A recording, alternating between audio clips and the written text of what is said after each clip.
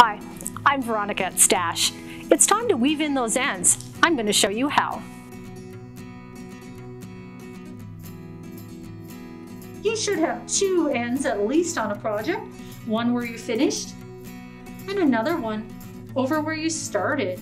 So the trick to being able to weave in ends is first, always leave a long enough tail when you cut things off. A rookie mistake would be to cut it off too short, and then you wouldn't have enough to weave in later. We don't want you to get into that pickle, so make sure you always leave a decent tail.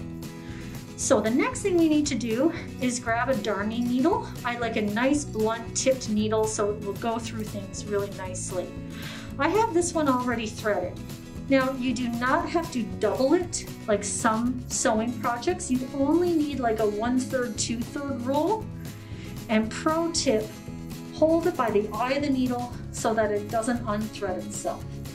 So if you look across here, we have this kind of like sort of ugly little bump and we want to hide it.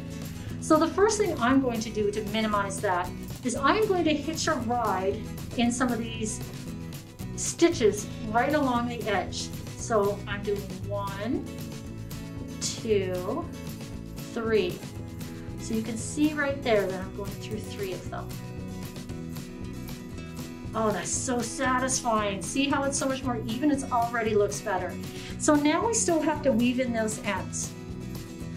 And what we're going to do is we're now going to pop through to the other side. So I am just going to, I came up right here. I'm just going to pop through a nearby stitch to the back of the work because this is the front. And then I'm going to flip it over. So now we have lots of bumps to work with. And the beauty of weaving in the ends, it's very forgiving. And if you work on the wrong side, it should stay on the wrong side. So what I like to do is I like to go through a purl. I just want to show you something.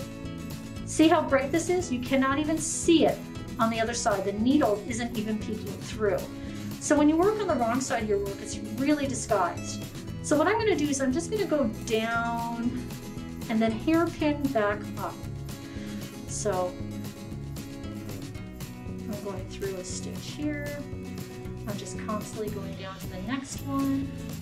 I like to go through at least 4 to 6 stitches at an angle.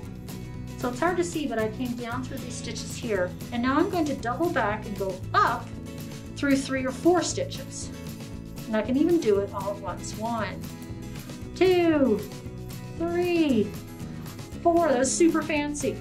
I'm still trying to stay away from the edge because when you weave in your ends like this, you can't see it on the other side. You do not need any knots. Feels crazy the first time you do it, but it's a true story. And I like to cut it off so it's like a little tiny pinky height, kind of sticking out. But when you pull, it's going to get sucked in anyways. And so that's one end woven. I stayed away from the edges, I stayed away from the button holes, I came down through the 3 sides, came down at an angle, and hairpin turned back up. That's how I weave in my ends.